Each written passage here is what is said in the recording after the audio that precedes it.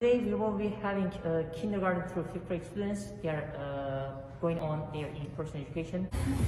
Dr. Math, put it on real quick. Hi, Dad. And to make it special for them, our PTO, with the help of our PTO, we decorated the schools, as you see, to show that we miss those students. They are very smart, they are loved ones, and just to make sure that they are very special for us. Parents are really very appreciative. They are saying that thank you so much to make the students feel very comfortable, to make them feel very special, because you know that because of the distance learning, it's really struggling for all students. Cry, why, write.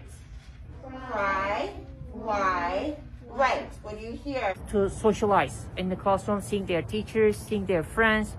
And yesterday when we have the dismissal time, I was asking the students, hey, how was it?